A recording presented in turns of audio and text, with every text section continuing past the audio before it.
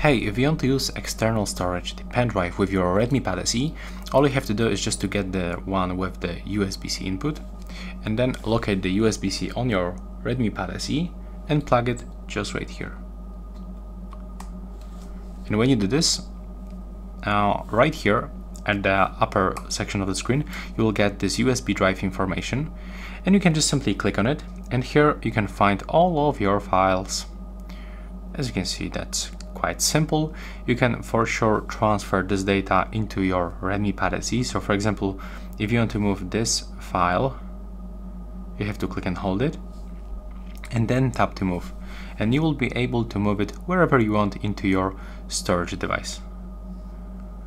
And you can also do the same. So from the storage of your device, you can click and hold, tap to move, and select your USB storage.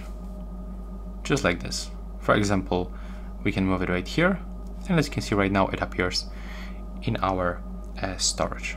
So yeah, that's really simple. That's all. Bye bye.